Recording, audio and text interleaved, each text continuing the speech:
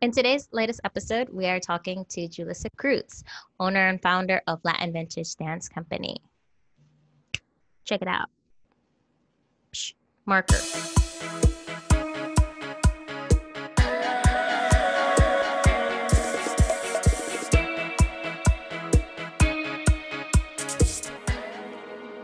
Welcome, Julissa. How are you? Good morning. Good. Good morning.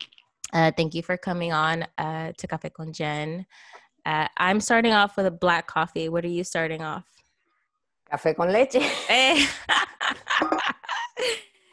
Thank you for coming on. And I just wanted to kind of start, I don't know if you've seen on the news during this quarantine where people put up signs outside of their window of something that they may need and don't want to go outside for. Oh, no, I haven't seen that. Yeah. So there was an elderly lady who put up like a sign of like, need more beer. And the community was like, this older lady obviously needs more beer. So my question for you is, what would your sign read if you were to put it outside? That's a good question. I'm trying to think what I would need. I don't know that it would be something physical, like an actual object of some sort. There's not a physical need for anything. I guess if I had to, it would probably be, if I had to pick something physical, it would probably be need more bread. If we go through bread, like it's insane. You know, my kids love bread. Or need more fruit, because fruit is few and far between nowadays, and it's like super expensive. But that's probably it. Other than that, physical needs, and there's nothing really that is a need. I mean, there's wants, obviously, but need, no. Plus, we're at the grocery. We have so many people in this house that we're like constantly at the grocery store. But yeah, I think that would be it. No, is it a specific type of bread or just like regular white all, square bread? All kinds of bread. You we don't have Killer Dave's bread. We have regular honey wheat. We have the French bread, especially the ones that like those baguettes that you hear them crunch. Yeah. Good ones. The rolls. We have like 7 types of bread that you use for so many different things. Hot dogs, hamburgers. We eat a lot of bread, which is probably not the best thing, but it's the one thing we can't give up yet when it comes to grains. You just gotta live your life. You gotta have a balance of like the good and the bad. Yeah, for sure. So transitioning into that, can you, would you give the audience a background of like, what was your first experience in dance? Like what inspired you to pursue it to the longevity of where you're a business owner in dance? Oof. My first, I guess, formal experience in dance was when we took classes. Classes when I was like 10. I signed up for a studio. My mom signed me up for a studio. That's probably the first formal experience I've had in dance. But I don't know. I think just watching things, like watching Broadway shows or music videos and stuff like that, instilled that, or just being around the house, we always had music playing. So I think I always just found a joy in it that I didn't find in just regular going outside or doing things like that. So just having music brought me joy. And I think that just inspired me to want to get into dance in general. So when I got into dance, I was 10, and I started off with jazz, and we did like competitions. I was part of a studio competition, a competitive studio. And it was just one of those things that you had to work hard for. And there was always like this end result, right? Like, oh, I worked hard for a certain period of time. And then I did this competition, and then we got this award. And it was like, it felt simple, like math, right? Like I used to want to major in math because I was like, there's always an answer, 2 + 2 is always going to be 4, like I don't want like these shades of gray. I just want it to be like this. So with dance, I always felt if you work hard, you're going to be good. Like if I work on this double turn, I'm going to get this double turn by the end of the year. Or if I work on this, I'm going to get this. It didn't become free movement until I got older in dance. And I was like, oh, it's super interpretive. It's nothing like math. So yeah, so I went through studio classes, and then I didn't get I wasn't introduced to formal salsa training, so to speak, until I was about 19, 18, when, you know, when you were allowed to go to the club as a person in Florida. So that's when I started to see, oh, people like put their arm up on a certain count, or like they turn on a certain count. Like I didn't really think of it that way, because when you grow up doing it in your house, you're just in la cocina, like you're not counting, you're not thinking about anything. So then I realized, oh, okay, this is like math. Like this has a purpose. Like you have to prep on this thing. You have to put your arm out.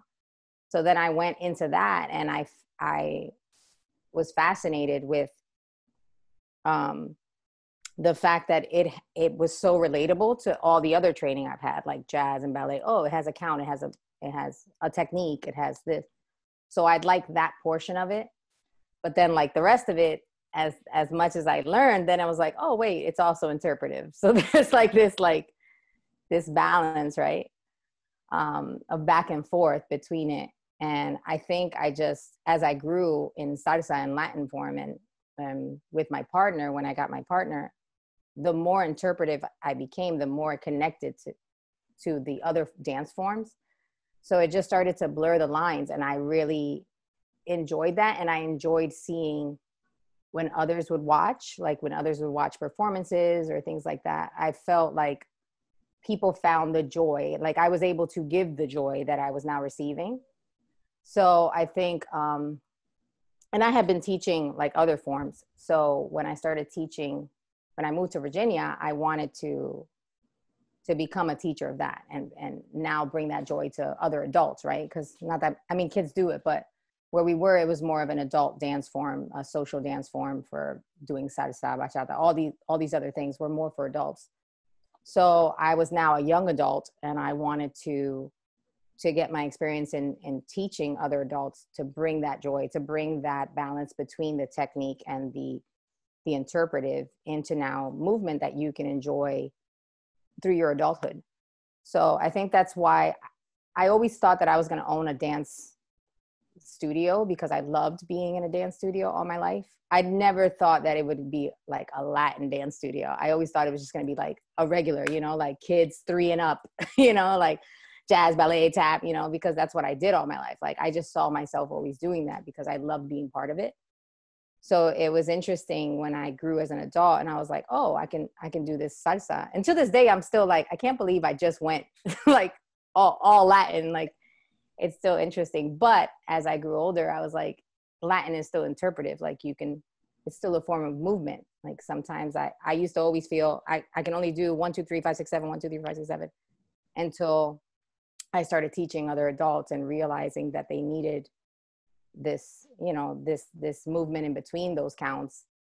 And it just inspired me to keep going and start this business and try to teach other people why I loved it so much, and why it had this balance between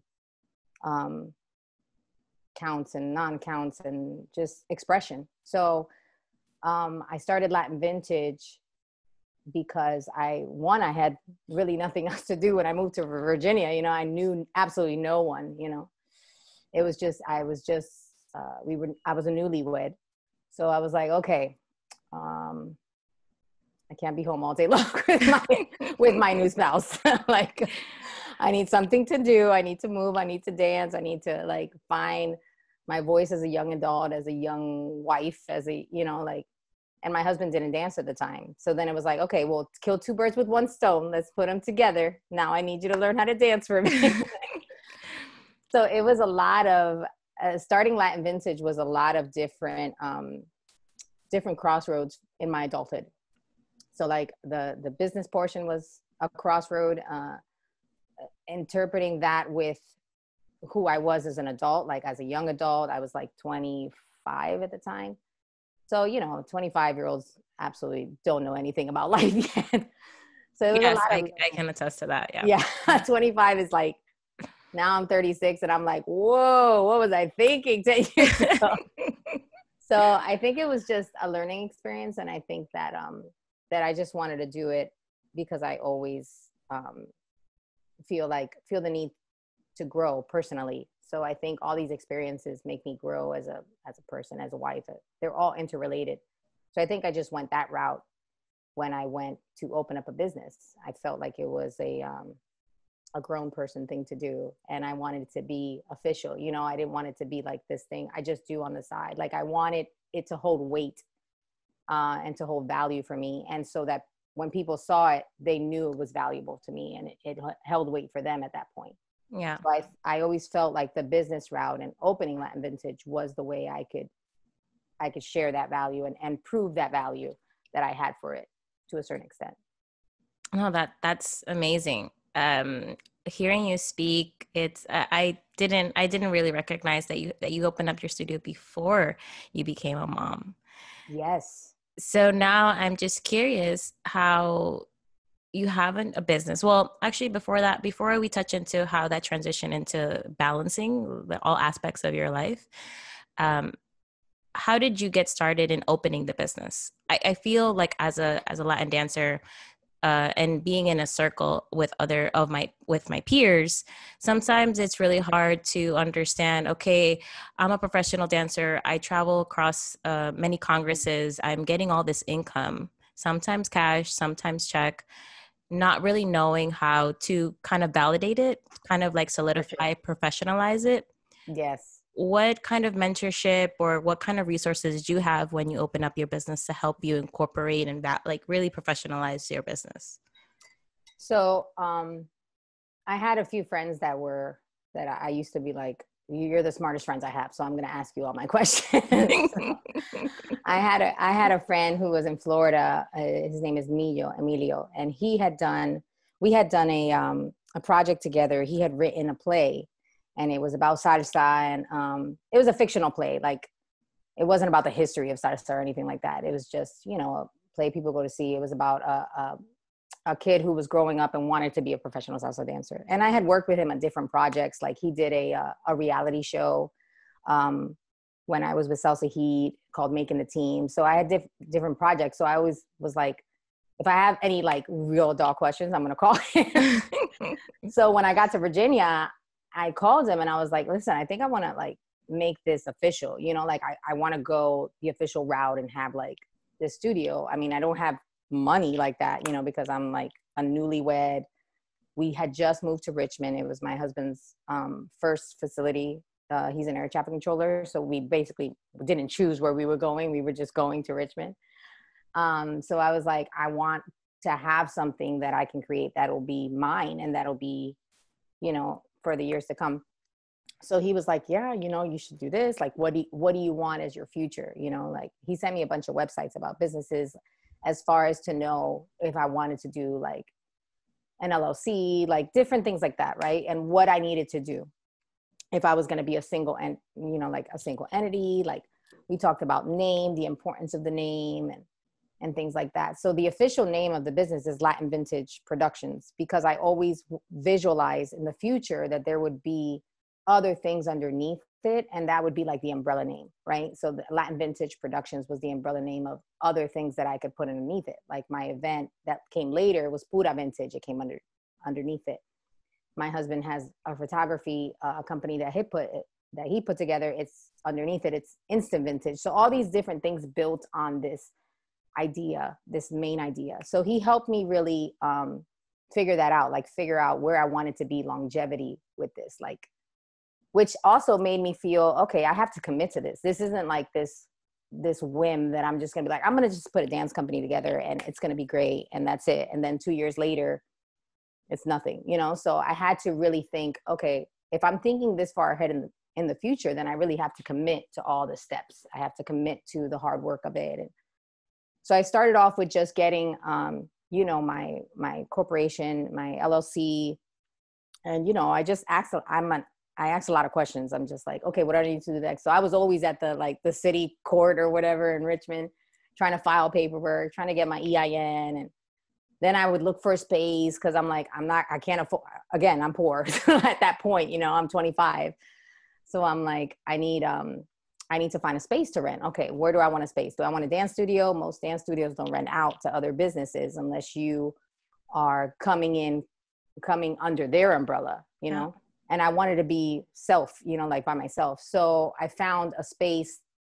It was literally like a warehouse. It had like concrete, not even smooth floors. It wasn't like the best, but it was like a mom and pop space, and they had like art, like an art gallery on top, and it was like a family of musicians. It was like a mom and dad of musicians, and all their kids played a gazillion instruments. So there was always instruments in the space, and it was it felt vintagey and different, and like, okay, this could be something great. So I started there, and I was there for like 3 years. And you'd be amazed, because I would always thought, I don't know if this floor is going to work for dance shoes. And it's like, but people didn't care. They would jack up a pair of shoes, and it was straight up on concrete, you know, like when no one was teaching classes like that in Richmond to that extent, you know. And I would call my partners in Salsa Heat that I used to have, like some of my male team members. And I would be like, okay, so I want to start a syllabus. Like, I want to make it official. So I'm going to have this and this and this on level 1. And this is what I want to have on level 2. Does that make sense? And at that point, I hadn't really taught a lot of leading.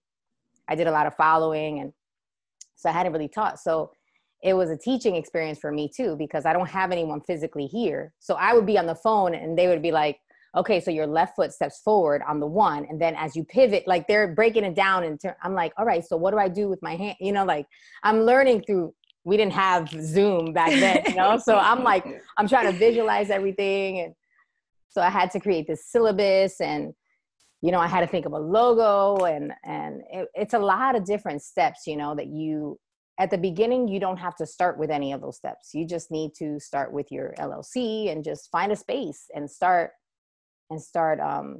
promoting yourself and going out and talking to people and letting them know what your vision is, you know, selling your vision and your motivation to other people, so they can be like, oh, that's pretty cool. Let me come and see your class. So in the beginning, it wasn't much, but there was always like this timeline or this list of things that I wanted to make sure I got. Like, we didn't have t-shirts in the beginning. I just bought everyone like red polos. Like, I went to, I don't know, Old Navy. Everybody had this same red polos, you know? And then when we got our logo, I was asking people, okay, does anyone know how to make t-shirts? I didn't go to like a t-shirt company. I went to like this barber who like made t-shirts in his backyard. And when I went over there, they were printed on like these highlighter orange things. And I was like, oh my God, they're so bright. This is like so bright. It's not going to look good on every kid. But I was like, we're going to roll with it. So we were like, these are caution orange. So everyone we went, we were like, everyone knew. They were like, oh, those are those orange people from Richmond. So it was like a learning process, you know, and then you go through like rebranding and reorganizing your syllabus and your structure, because once people get through the whole thing, you're like, okay, maybe that was too easy.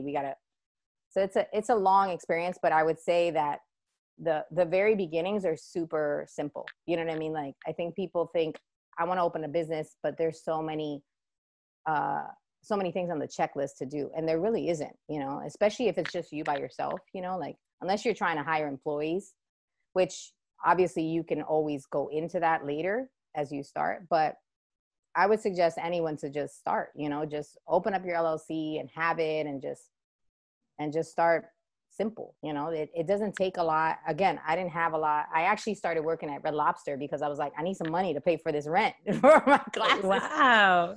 So I started working at Red Lobster, and which I had never been a waitress of any kind, but I'm the type of person that I'll get any job as long as it pays me money. I'm like, I need to work. Okay, let's go. Let's see who's hiring. You know, it's not. So I worked at Red Lobster to try and pay for my hobby of dance at that point, you know, for my dream. So I've had a lot of odd end jobs just to support the business, because it was my firstborn, you know, so to speak. Yeah. So yeah, so that was like 3 years before 3 years. Let me see. I started in 2009, the business 2009. So yeah, 3 years before I even had a child. So it was just my husband, and our firstborn, Latin Vintage.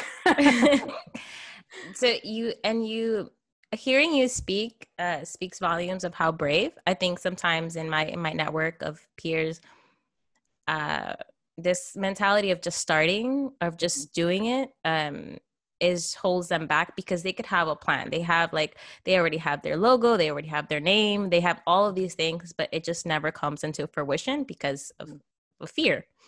And you speak with, I just feel like all the bravery and the confidence in your voice. And I guess my next question is how did you step into the role of being a mom?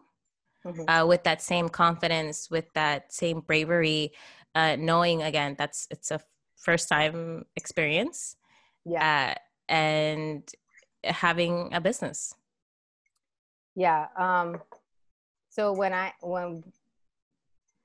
again, it was probably like 3 years after when my first child was born, but it was one of those things because I had opened up Latin Vintage. I met a lot of people, so those students eventually became like my family. You know, like they were like everything to us at that time as a couple, because we had no actual family in Richmond. So Richmond became our home, and those extended students and people that eventually would teach for us or you know dance for us or whatever, they became our family. You know, to this day, I think we were in some we Orlando was the best man at a wedding, and you know we were in weddings, we were like godchildren to kids and vice versa. So it just became this like family. So when I got pregnant, I never felt like it was going to be difficult to be a mom, because I felt like everyone was going to be there, you know, like the whole studio was going to be there. At that point is actually when I started, um, right before I had, well, when I was pregnant, before I announced it to everyone, we had gotten our own space. So we were building our own studio, so to speak. So we had put floors in, we had to put like, you know, wall bearing beams and painting. And so all this was happening at the same time. And I feel like just knowing that I had all these people there prepared me to not be scared to step into motherhood, because I never felt like I was going to be utterly alone. But when I had the baby, the first time, the first baby, it was hard to understand the difference between motherhood and entrepreneurship, right? Because as an entrepreneur, you're like, go, go, go. We need to do this. We need to do that. You're always constantly on the growing end of things, right? You always want your company to grow. You're always thinking about what your next move is, setting budgets, whatever. So when the child came to play, it was like, you need to slow down. And it didn't really hit me until maybe like 6 months after my child was born. Like, oh, you can't multitask like this. Like the first 2 months, I swore, you know, like I was back in the studio like 2 weeks Oh, after. wow. And just like, because I felt like, no, this is my child, this is my other child, I have to be here, you know. Like I was on stage like 2 months after, and I almost died. I was like, oh my God, I'm so tired. Like, what is this? My baby's 2 months old. And I'll never forget that experience. Like I was on stage and the routine was like 3 minutes long of a solo. And I guess they had some technical issues that the song stopped. And girl, I was like, praise the Lord, because I don't want to do it again. They were like, do you want me to start it over? I was like, no, they got whatever they were gonna get. Like They got it. They understand how I can dance. They got it. I can't do no more. So then that's when it hit me. I was like, oh wait, I need like rest. But I would take my son to class all the time. He was like an infant. I would just be on the carrier, or I would have him with one of those rap things, and he's like here, and I was teaching 1, 2, 3, 5, 6, 7, or I would just hand them over to someone, and they're like sitting on the chair. So it was a lot of shifting, you know. But I will say that one of the best advice I got when I became a mom, because you read all these books and you're talking, a lot of mothering books are like, you have to keep the child on a schedule, you have to do, because you want them to get used to structure, right? Even from a baby, you know, you feed them every 2 to 3 hours. You change them every time you feed them. You burp them, you know, like it's always like this thing, right? But one of the best advice I got is that you have to keep your children, especially when you're in that first year, you have to put them on your schedule. So like if you work nights, you can't just keep them on a schedule that's comfortable for every other child. You have to, this is your child. So now they're part of your life. So a lot of times people become mothers and they change their everyday in order to adjust to every other mother that they've known with every other kid, except not everybody has the same schedule. So I would be at the studio till like 11 o'clock at night, and my kid was there with me. So he got used to my schedule, which made the transition or the balance, I would say, much easier, because I wasn't having to like rush home because I had to feed him. No, I was always there with him. He was always with me, but now he was on my schedule. So now he became a night owl with me, and now we're sleeping in daylight, which made it easier for being tired and trying to do everything. It just made it so much better, you know, like trying to keep myself sane in that first year. And then and I loved it. I loved being a mom. I was just like, oh my God, it's like this came out of me, you know? This is insane. This person saw like my insides, and it was just like, I loved every minute of it. As soon as the kid came out, it was just like, it was a completely different experience. It was just, the business still mattered, obviously, but then it was just like, okay, now I have something else. And now the business mattered almost more, because now it's like, okay, now I have a child that, one, I want them to grow up and see how hard I've worked, and I want them to grow up and see this legacy, or I want them to grow up and continue this legacy for me, or see what I've done for them, you know, because a lot of dancers don't create wealth, right? Like dance is not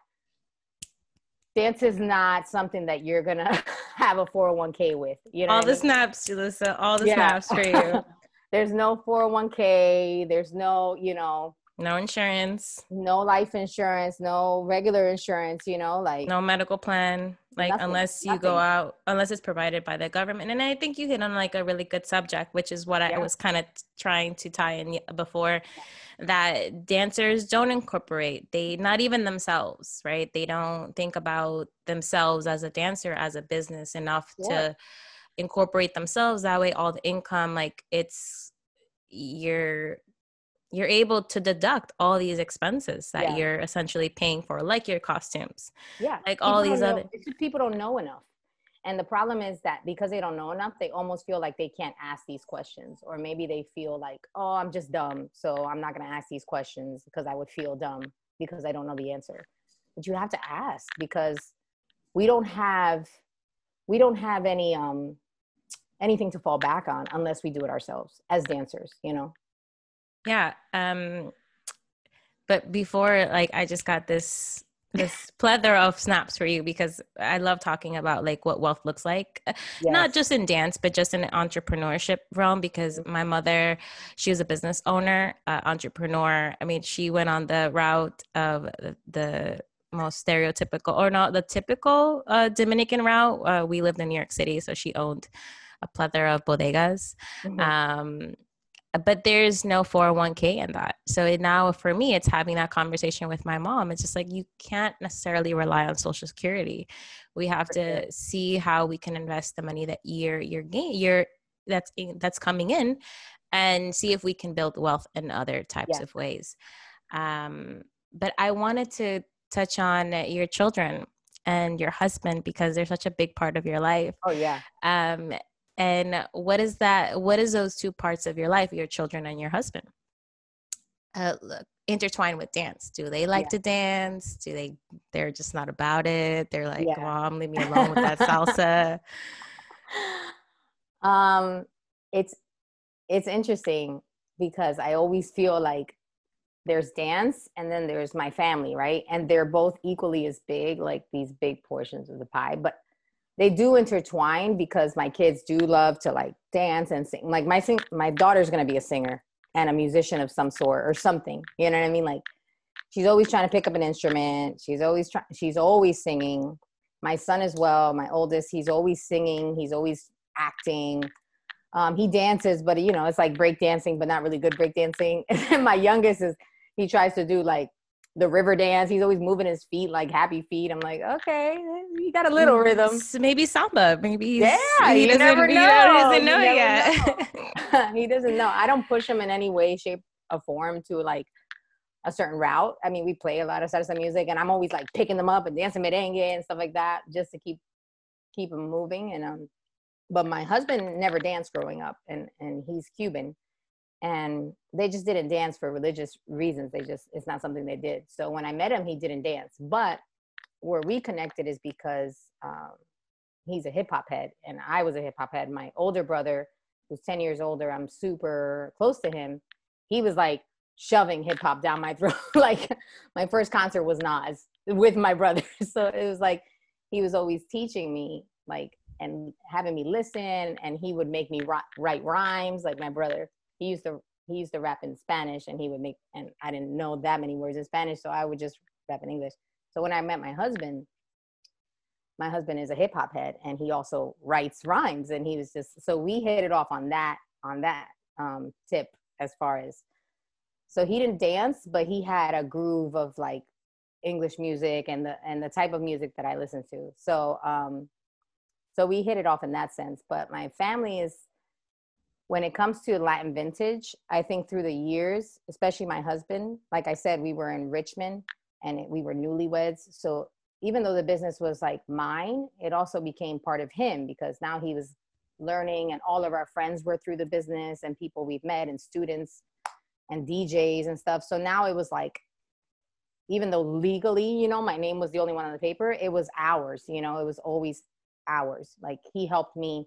That's how he got into video editing and stuff like that. You know, he was like, I need someone to do it, and I can't do it, and you're better at the computer than me. So learn something, you know. Help me. So it became a family thing, you know. The kids aren't like super involved with it, but now, especially with Corona, I do my classes like all the way downstairs, and they'll come down, they'll just sit and watch, or they'll watch me, or they'll ask questions, or they'll hold my phone, you know, so they can record me. So they're involved in that sense. And they, and of course, I try to get everyone who comes through Latin Vintage to meet my family, because they are an extension of me. So I try to intertwine them in that way, to always include them in everything that is Latin Vintage. But I was having this conversation the other day with one of my friends, because coronavirus has shifted how we look at our businesses, right? How we implement our businesses, because I'm a people person. I'm an interactive, like face to face.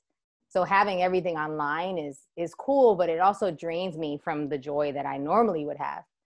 So it's been a different shift. So it feels like the two balls that were family Latin Vintage, my family ball, because I'm always home with them now, is gotten so much bigger, right? Because I can't really do much for Latin Vintage. So I've come to the point where I was like, oh, okay, it's become super more important. So now I'm thinking, okay, how do I still intertwine them without the physical interaction in Latin Vintage? So that's what I'm trying to figure out right now, is how to keep them intertwined when they're not physically visible.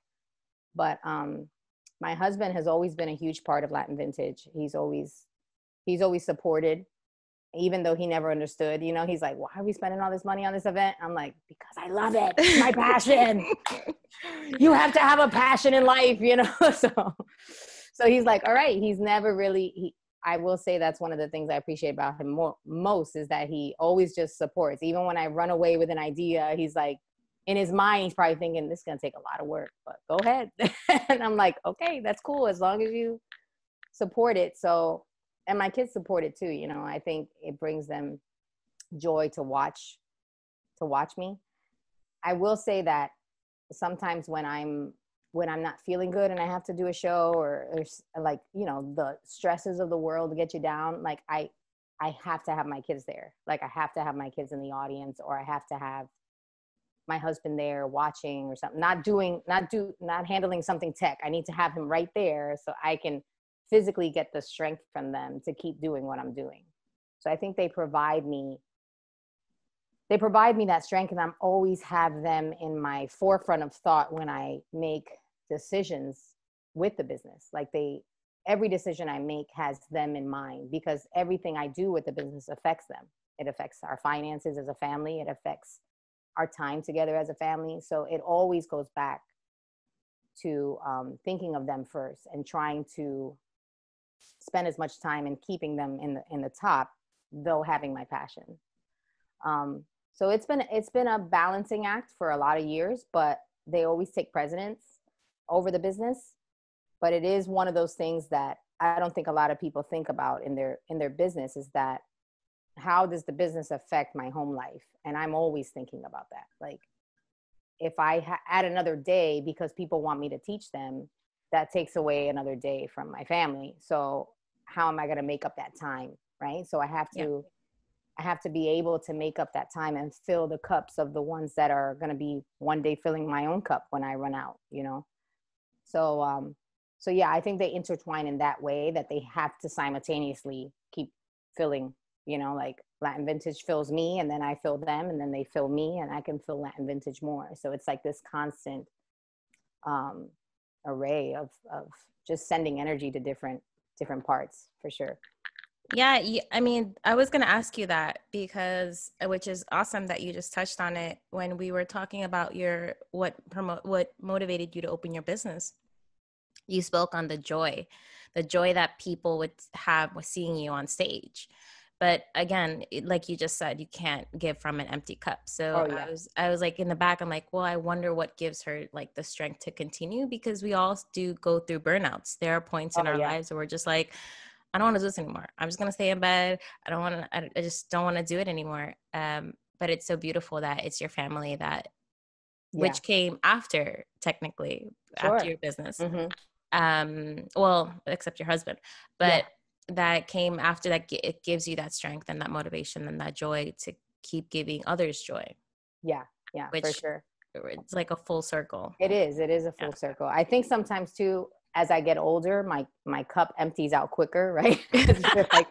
you're like, goodness gracious, I need more stuff in my cup, but it empties out a little quicker.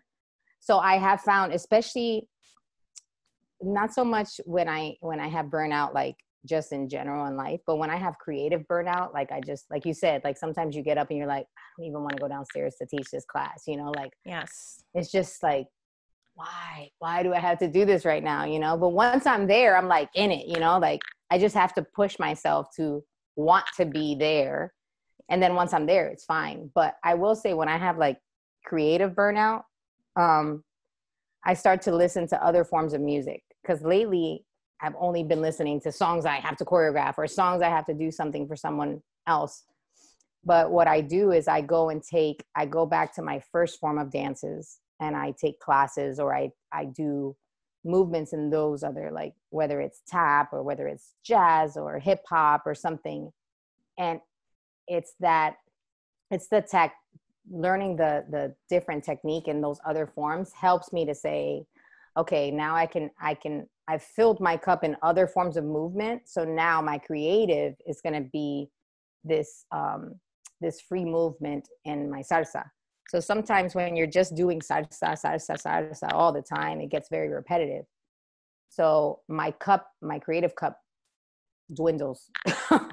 But when I take other forms of dance, or even if I'm home and I put on some Bob Marley and the kids are like jamming, like they're doing something, just this having something else different than what I do on a normal basis fills up my cup in order to say, okay, I want to get up and teach that. Now I think of my salsa differently, or I think of my movement differently, even though I'm still going front and back.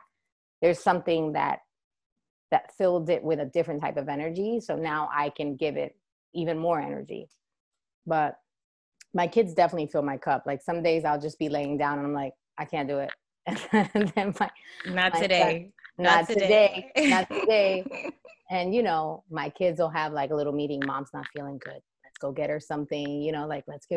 And they'll be like, do you want a sugary snack? Like That's they just amazing. They notice when you're down, or when they have this like internal, like, are you cranky today? Like I used to be the joke that Wednesdays was my hardest day, because I worked so long on Tuesdays that Wednesday I was like, oh my God, I can't do it. I can't do life on Wednesdays.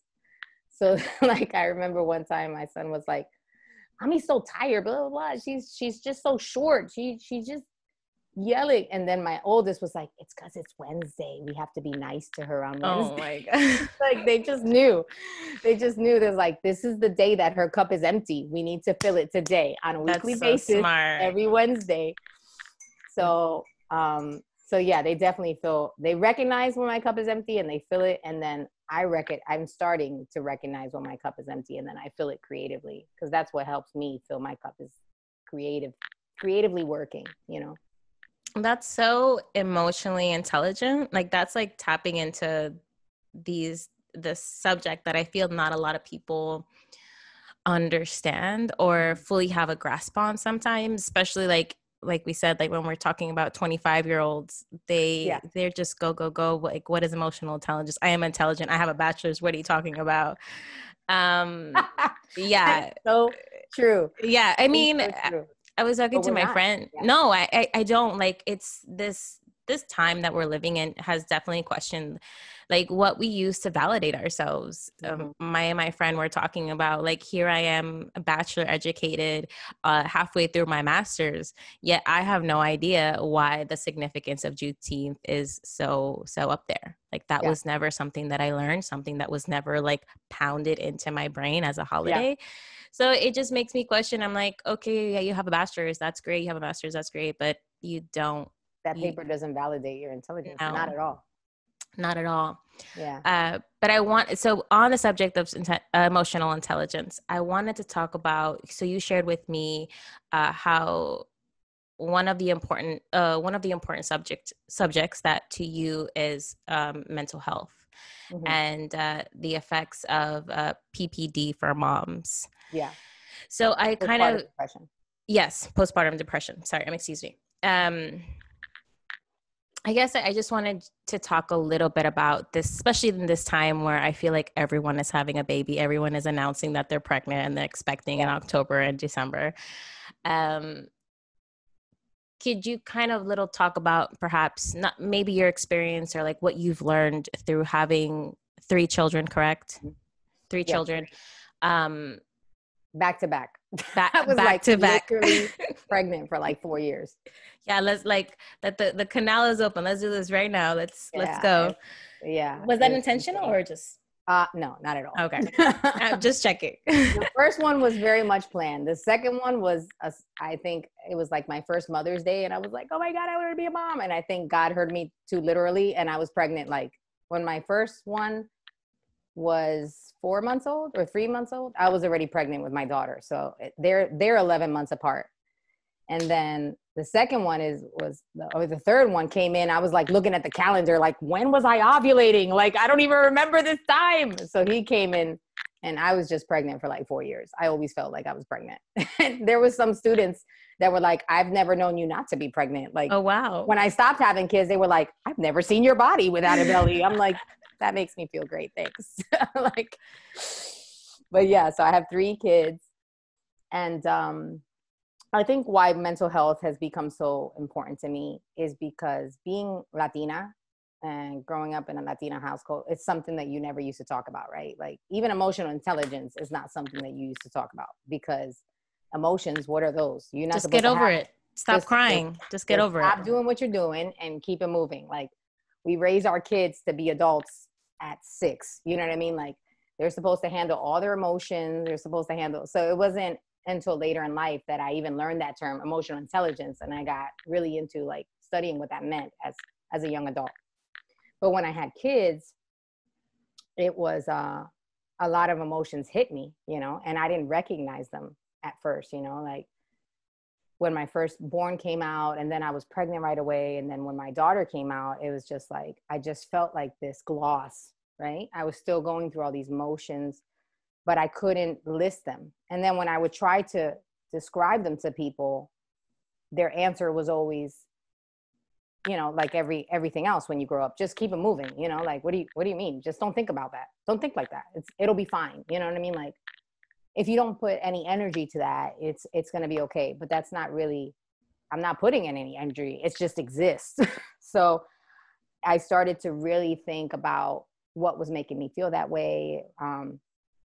And thinking about that, I have to put attention to that because it is something that could be detrimental to a lot of women in general, you know, having those feelings of, it's a chemical, like a hormonal imbalance, you know, you're creating this life. And then when they leave you, they're taking so much of you with you. Like when you think of it in that sense, you're like a part of you that you've had for 9 months is now completely out of your system and all your body is trying to react. And you go through these things and obviously as a nation, we don't take very good care of ourselves, right? We just take a multivitamin and think that's enough. That's not enough. The way you eat, the way you exercise, the way you sleep, all that affects your mental health. But then when you have a baby, it adds to that need of everything else to be in alignment in order to make up for the fact that all this energy is now leaving you. So it took me a long time to realize that I was going through PPD. And not just realizing it, but accepting it and saying it out loud, right? Because there's always this like, this blanket of shame that says, oh, you just can't handle it, so now you're depressed. You know what I mean? Like, Yeah. it's like, no, it's not about not handling it. It's about, I'm doing everything I can, but the way I was raised and the tools I got don't help me for this situation, because there's all these other avenues that I need to work at that I was never raised to even look at. Like, you're just raised to this is the path. Don't look to your left and right. This is don't feel this for this, or don't feel that for that, and keep going. So, but when you have a kid, you have to look at all these shades of grays and all these different emotions that you have, and trying to figure out how to help your baby too, because they don't speak. You know what I mean? Like, Yeah. everything is a guessing game. So it was a lot of learning, a lot of reading, a lot of self-care, a lot of looking within for a long time to figure out how to better myself in order to be a better parent. And it's not something that a lot of people talk about. So I'm really passionate about talking about it a lot more, because I felt like I spent so long not talking about it that I could have helped someone else if I would have just said it from the beginning, or someone else could have helped me if they would have acknowledged it. So now it's like super important to me to talk about just mental health in general, without saying that it's wrong, or saying that you're sick, or saying, like all the things that we grow up thinking about people that weren't always happy every day of the week. Yeah, So, no, especially like in the Latin dance scene, I don't think that's something that's really discussed. oh, not at all. It's just about your body. It's like your physical abilities, but nothing to do with your emotional, what's your intention, like what's your mental capacity to do these things, to connect, right? Because sometimes we talk about like, feel the music, like feel this and feel that, but okay, but like, are you applying the same intention of feeling to all the other aspects in your life? Yeah. Are you understanding what it takes to be a better human? Yes. And with that, I kind of want to transition to where you are now and where Lenten Vintage is. And so we all know what's currently going on in the world: high unemployment rate, global pandemic, currently the social uprisings through the Black Lives Matter movement. Mm-hmm. So one is, I don't know the closings in Virginia, or how that is everything closed? Currently, we just entered phase 3. Are you stopping it? Oh, currently we just entered phase 3 on Wednesday. So now there's, I think, like parks are open now. Like parks were open, but just like fields, not actual like playgrounds and things like that. So those are open now. It just started this week. There are different counties that are taking more precautions than others. So like, we live in Northern Virginia, and they're a little more late to the game than everyone else, because I think they're like, we're not ready. My county. But as a state, we just entered phase 3, which I think is it's going okay. But I think before that, there wasn't very much opening. Like, I didn't even realize when we were in phase 2, because it felt like everything was still really closed. The food places were always closed, but now they're open to like outdoor seating and stuff like that. But the places that I feel stayed open the most were like places like Home Depot and grocery stores, right? Those were the ones that were like Target, anything that sold food was open. And if those were your places, like, I felt like the city would always just hang out there. Like, why are we all at Home Depot right now? Like, get your stuff and go. Like, people would just chill out at Home Depot. Like, you could tell people aren't used to being home, Yeah.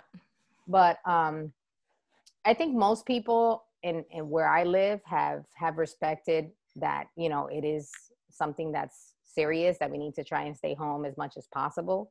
But then, I think people are just not used to being with themselves for so long. So they just keep going out, you know what I mean? And it goes back to mental health. If you can't be with yourself, then what makes you think anyone else wants to be with you? Or your partner. Yeah. And it's like, people are breaking up, just like people are like itching for the courts to open up to file those divorce petitions and all these things. It's I crazy. know. Yeah, it's insane. What happened? Oh, okay. Yeah, so I think, but I think as a county, we've been doing good. Like in my county, most people have been staying separate, and you see a lot of people in masks and stuff.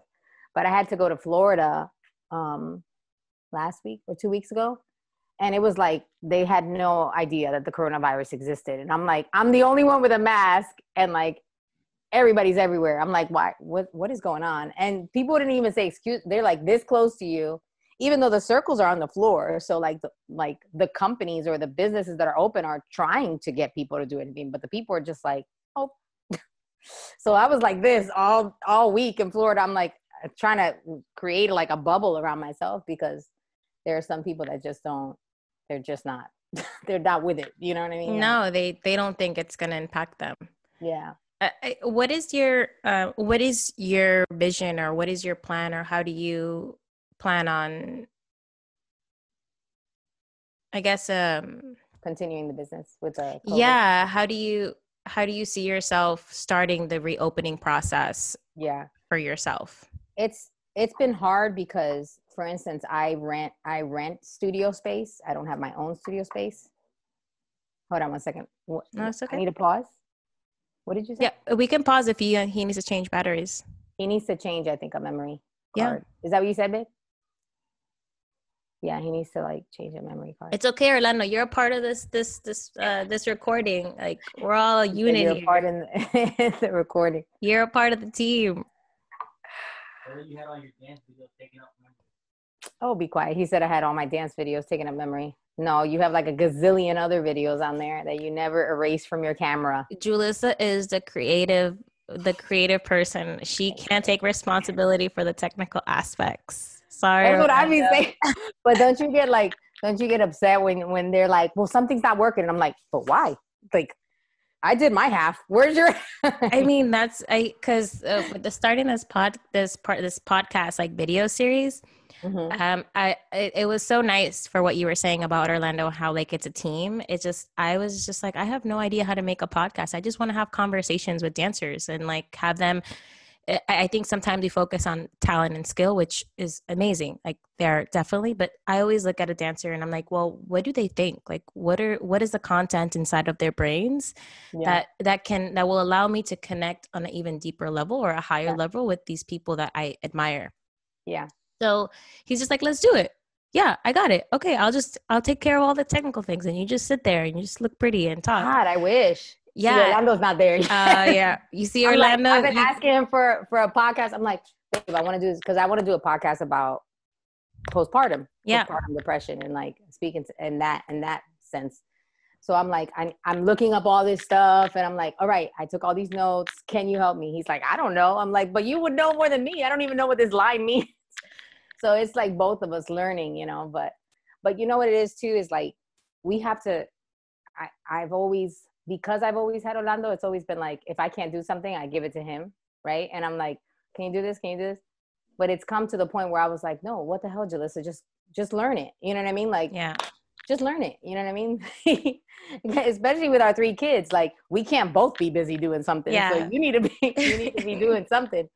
So I've had to get out of my own way and be like, you just have to learn it. Like, don't be scared of learning something on the computer, which I've always been like, my parents are older than most people's parents. So I'm like super old school when it comes to technology. Like, I'm like, I don't know, how do I press start? Like, Yeah.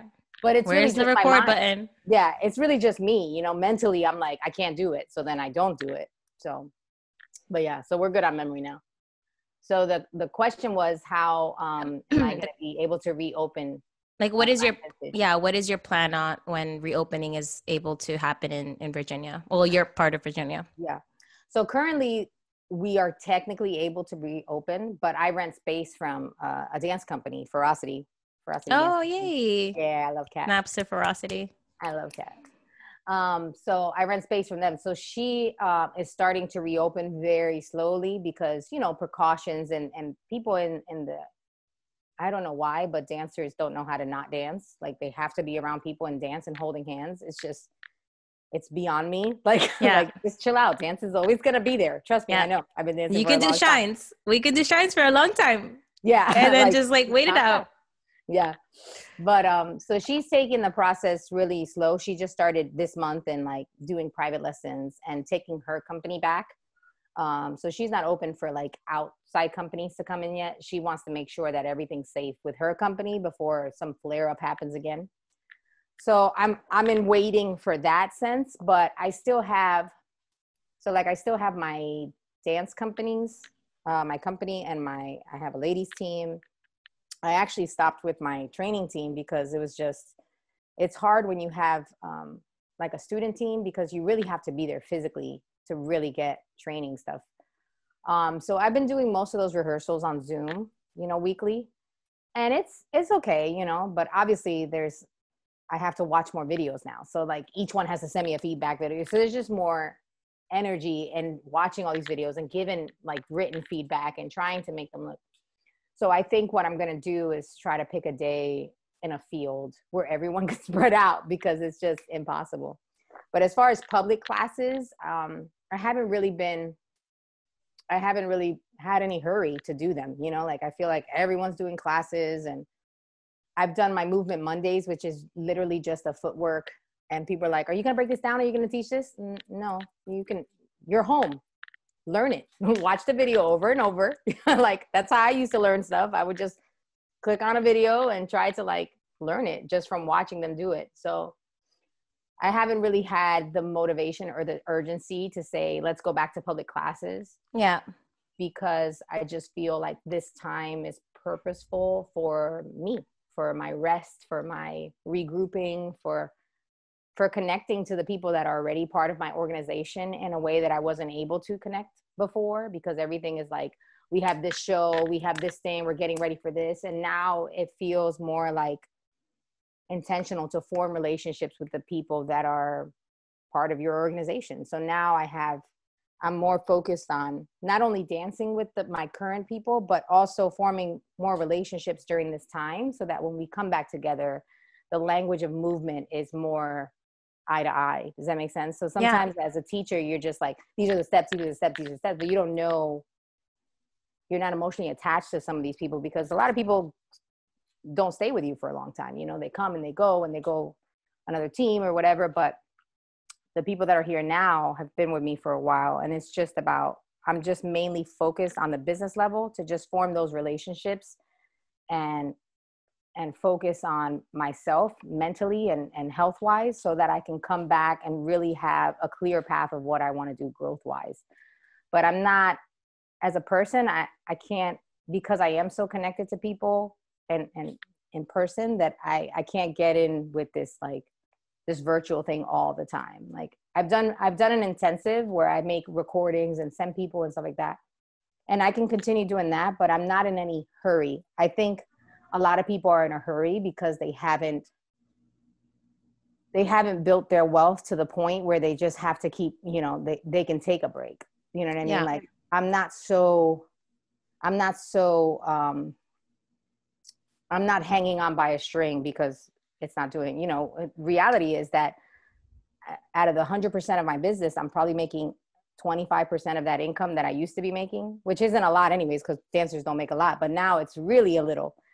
But I'm not dependent on that wealth, because I've built the company to be my passion, not my sustenance. You know what I mean? Like, yeah, a lot of people, it's like, this is my only avenue. This is my only income. This is my own, So I built it to the point where I can take a break and it's not like broken and I have to rebuild. And I feel like so many people are hustling to like keep this notion going and let me do this and let me do that. And now, like, it's just, I don't want to feel like that. I don't want to feel like I'm rushing to do something for the sake of doing it, because then it takes my joy and then it's not, and then I don't want to do it at all.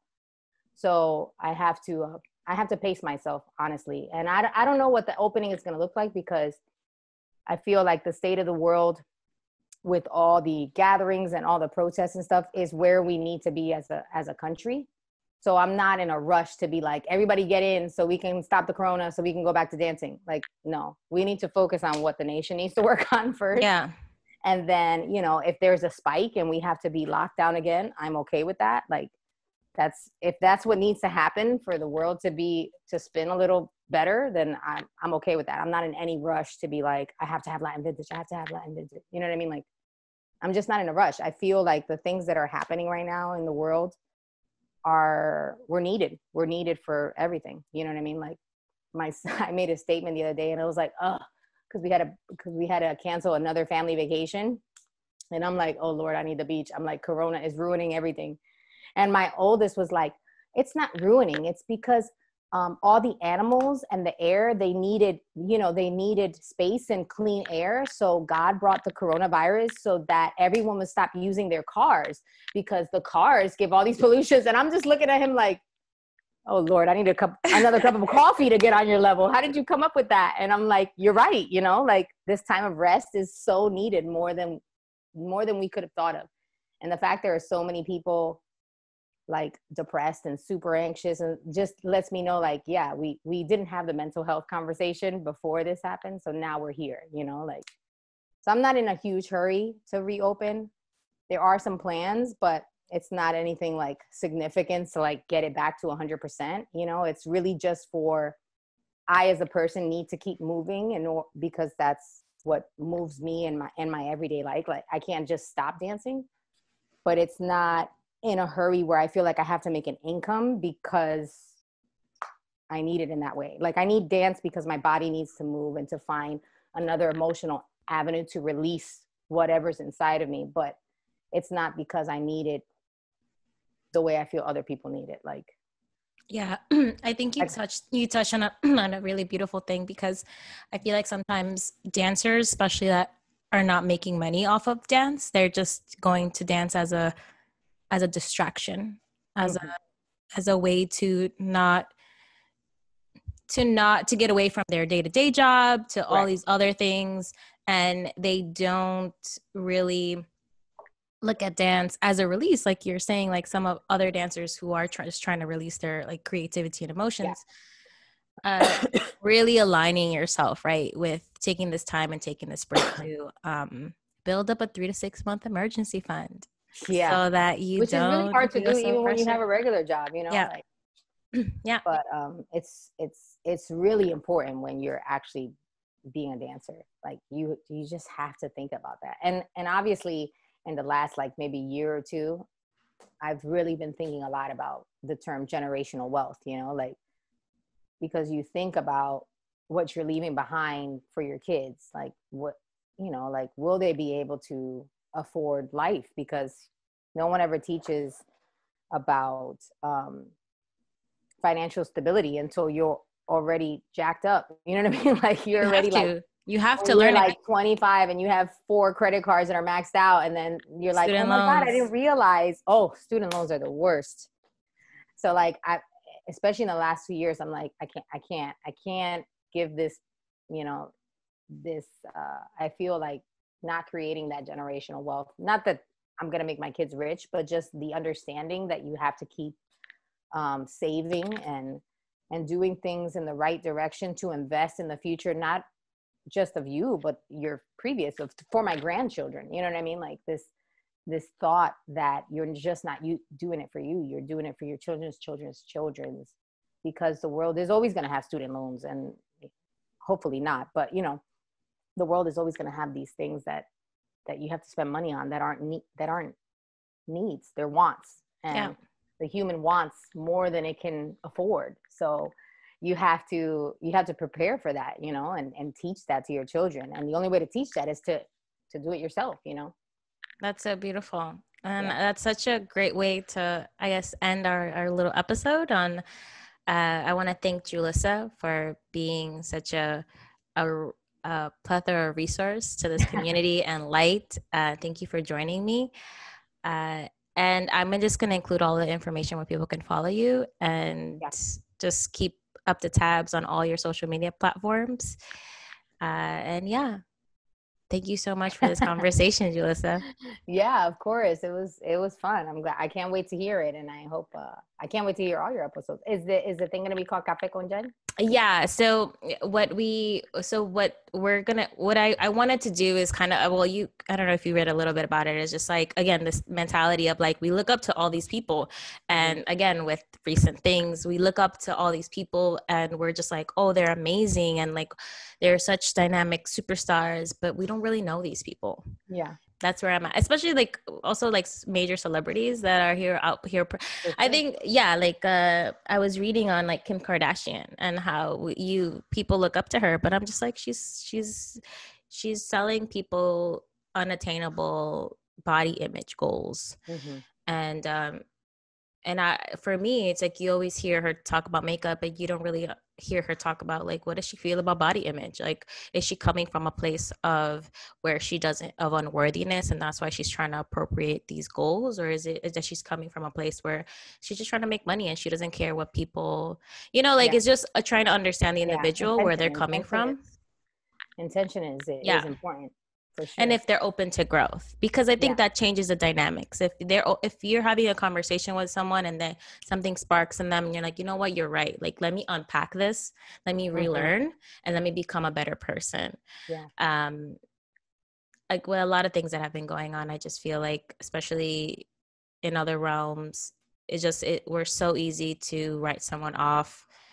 The cancel culture. Yeah, like there's this guy that's like has a shop in Washington Heights that I'm just like, he's sending out emails about his shop and selling products, but I'm like, bro, like, can you address the fact that all these women from the Washington Heights have accused you of misogyny, of anti-blackness, of all these things? And I'm just like, okay, like, are you open to education? Are you open to how those comments were wrong? Are you open to like, so that's where I'm coming from. People call it ignorance, but it's not ignorance. People enjoy it. People enjoy the term. People that are not addressing those things just enjoy the staying stuck in that ignorance. They're comfortable. They enjoy comfortability.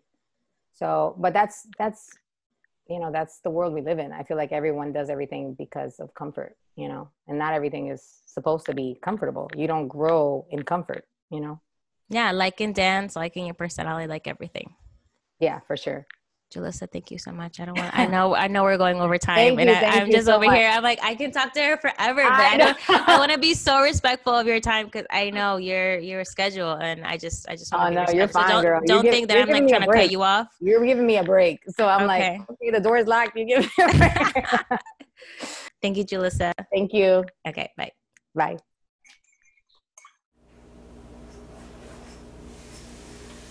Oh, that was awesome. I hope you learned something. Thank you so much for watching. Please like, subscribe, or just send us a message on any of our social media platforms to see what's next, to tell us what you want to see next. And thank you so much for your support. Peace out.